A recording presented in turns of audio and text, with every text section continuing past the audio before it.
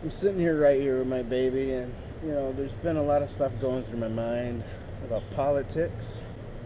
I wanted to do this video a lot earlier, but something happened with my son, and for those of you who follow me, know that my son had surgery.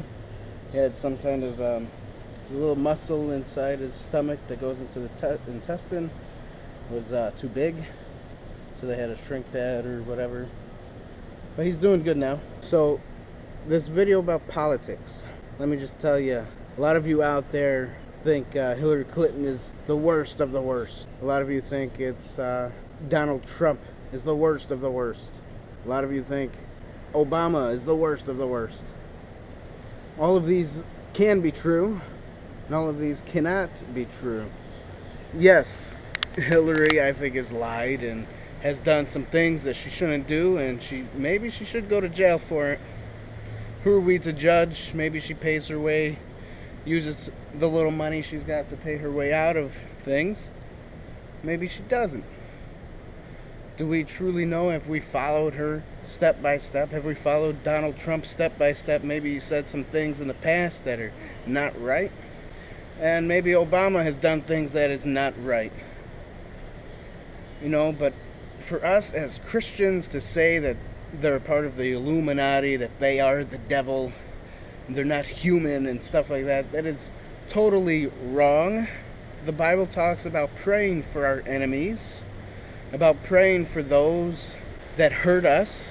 And the Bible also talks about that God wishes that none shall perish, but everybody, every human being, come to the saving knowledge of Jesus Christ, His Son. So we should be praying for our president, and the Bible also talks about the authorities above us, to pray for them. A lot of Christians don't do that. They want to accuse the authorities and say that it's all their fault for everything that happens, say that they're the devil. But why don't we, as Christians, pray for these authorities?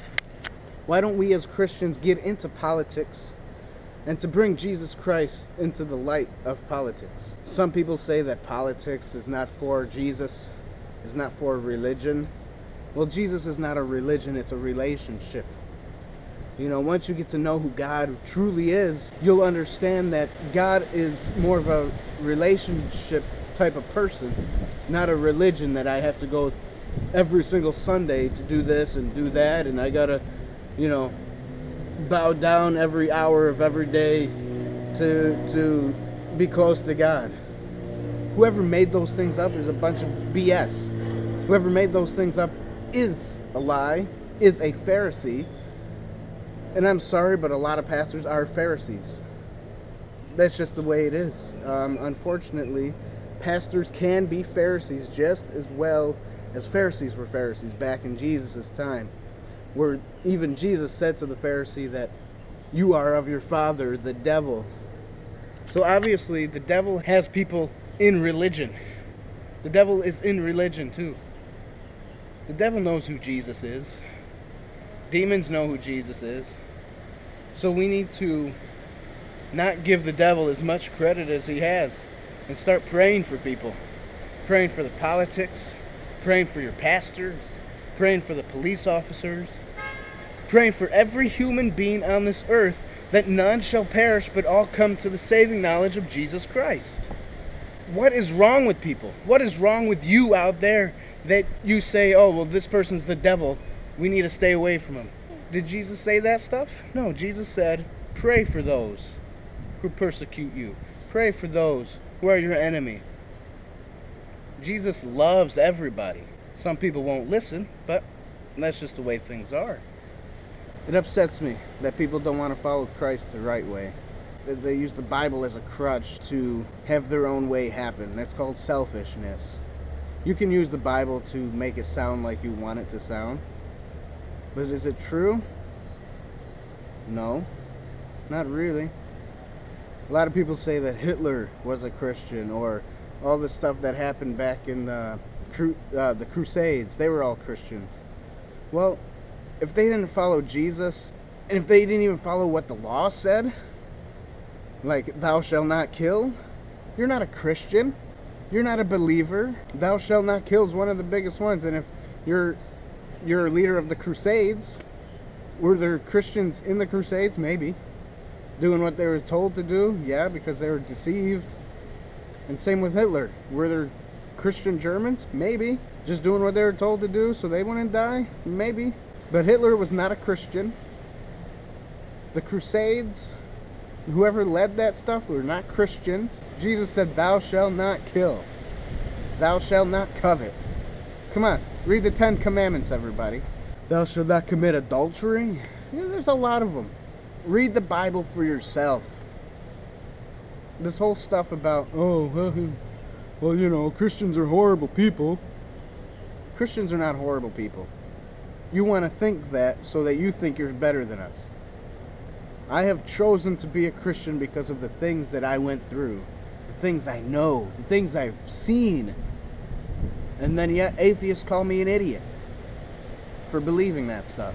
Well, I call them an idiot for believing their stuff. But maybe they thought about things. Maybe they went through things and they just believe what they know and think and believe. I believe in my heart that it's the devil deceiving them, and somebody needs to show them what true love is, who Jesus truly is.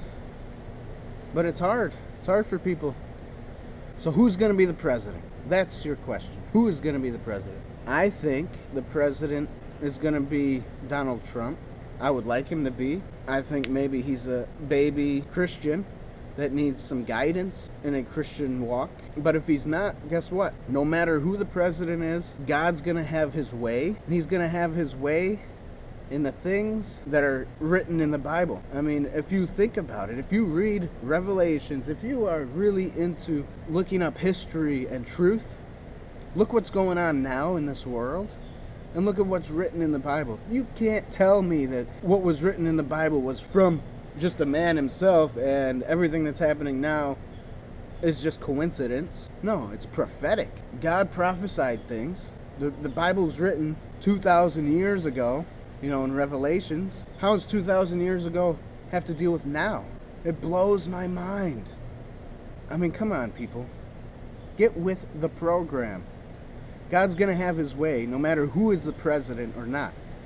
Will he tarry if the right president comes in? Maybe. Maybe not. The devil's going to still be the one to want to take the throne of the earth because he's the prince of the earth. But he's no longer the prince of the earth. He was the prince of the earth, if people read the Bible properly. And he hates humans. The devil and his angels hate humans. That's me, you, everybody else who's watching this. I'm sure no alien's going to be watching this. I'm sure no dog who understands me is going to be watching this.